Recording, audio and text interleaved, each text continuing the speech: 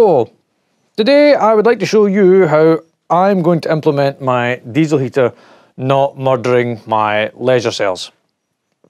So imagine if you are running your diesel heater overnight, and remember these, they don't care about the voltage, they'll just get less and less and less and less and will happily murder your deep, expensive leisure cell batteries. So, what you can buy is this little thing here. I will zoom in on it. Okay, so this here is a voltage sensitive relay. Well, yeah, it's kind of slightly more advanced than a voltage sensitive relay.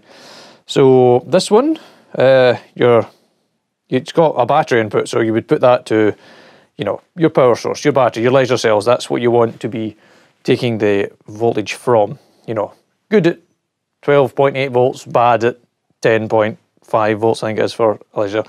So it's got two adjusters on it. You can adjust when it cuts out and when it cuts back in again. Mine, I've set it to cut out at, I think I want to say 11 volts, and come back on at 12.5. So I will show, I'll need to zoom out to show you this. This is going to be an interesting shot. Okay, you can see the little red LED lights on the display showing you that the relay's on. And you'll notice the power supply is set to 12.5 volts. So imagine this is your battery getting flatter. And somewhere around 11 volts. There.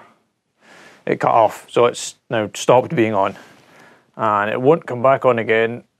I've set mine to, I think, 12.5. 12.5? Yes, or 12.3 or 12.4, somewhere around charged battery status. So that's that bit. So that would be just connected straight to your, I'm out of shot. Connect that straight to your leisure cells. Just basically two sense wires. These, we're not, well, they're going to be running a relay out of this input.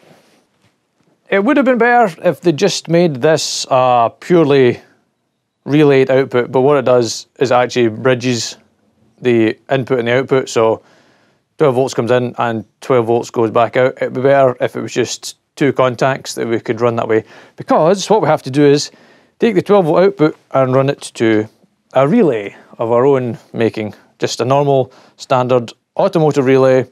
Give it 12 volts, it turns on, take away 12 volts, it turns off.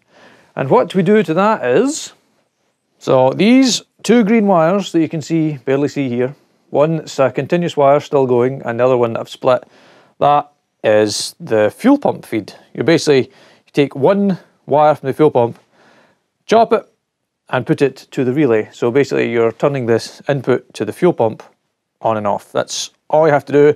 The other two wires are just the 12 volts that come from the voltage sensitive relay. If you're wondering why you don't just have the 12 volt relay turn off the main power to your heater, is because it won't go through its cool down cycle at that point. You will just have killed the power, the fan will turn off, it'll still be hot, so there's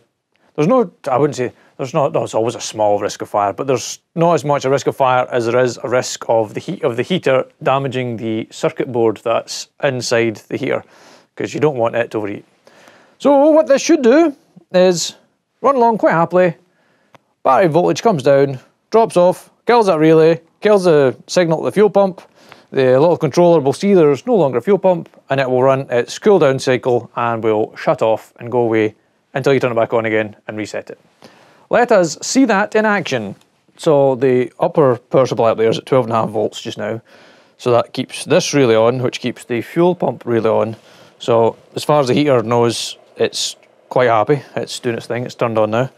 It'll now turn the glow plug on and then run up to normal as usual. I've been resorted to using the small diesel heater with the end cut off it, because it's the only one I've got left that works. I've had to steal the ECU out the other heaters to put in a different heater that stopped working. My other weird heater that I got for free because they sent the wrong one has just stopped working. The ECU in it no longer runs the board. And I've ordered another standalone heater to use for, well, bits and pieces and running and testing things. So I've stuck the GoPro in there so you can see what's happening. The fuel I'm using is a random black fuel I found. I think it might be waste engine oil and thinners for all I know. It was what I had lying around. So needless to say, the carbon monoxide is also off the charts because the ECU that's in that is from an 8 kilowatt, so the fueling's off, you know, weird, and for some reason it's not accepting the pin number. Okay, we have ignition. Everything will now rattle, which is alright. But glow plug's on, fuel's pumping. I say fuel is pumping. You can see the burn is starting to burn. And I should bring this up so you can actually see the power supply. Oh, that'd be a good idea. There we go. You can see the power supplies. Just ignore this one. It's because if I turn it all down, I can't get 12. I can't get the full ampage out of one power supply.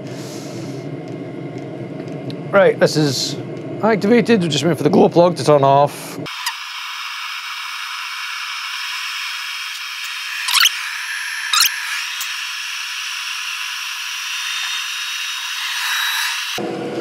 Okay, now it's gone into overfuel, but that's okay. We'll run with it. So, if you can see up here, I'm now going to dial down this power supply until it gets to my cut-off voltage, which was 11 volts.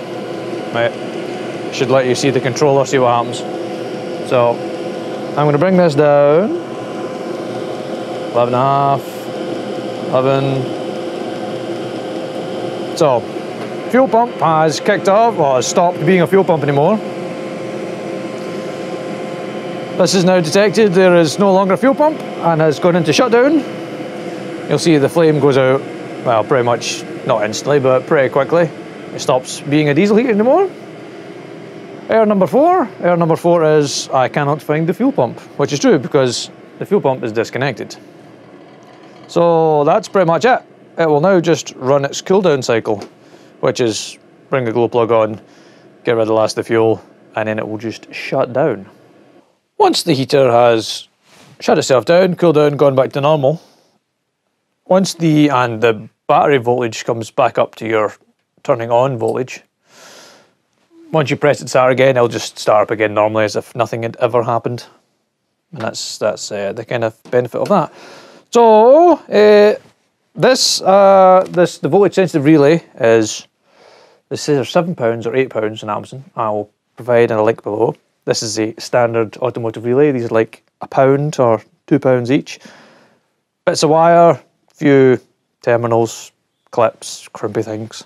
Basically, for less than a tenner, you can have a voltage sensitive relay and relay cut off that will stop your diesel heater murdering your expensive leisure shells if you let it run all night, or let it run unattended, or just at any time. But also, this isn't just specifically for this heater. You can add anything you want on this relay, or the output of this. I think this is good for up to 10 amps by itself. Let's say you wanted to run, I don't know, the extractor fan in your van the whole time, and then you wanted to turn it off if the batteries were getting low. This is perfect for that as well. Power in from your batteries, power out to your extractor fan, turns off when the voltage gets too low. You will have to set the voltage yourself, which is kind of good, having a bench power supply to test things with, because otherwise it's set very not conservatively. I think out the factory it's set to cut off at 10.5 volts. That's your batteries are flat. You want it a bit above that, so there's some headroom, and then it comes back on at like 12.6, which is kind of the top end of being charging. Apart from that, £10, Bob's your uncle. Keeps your diesel heater safe from overheating in the event of your batteries cutting out or anything like that. Anyway, thanks for watching.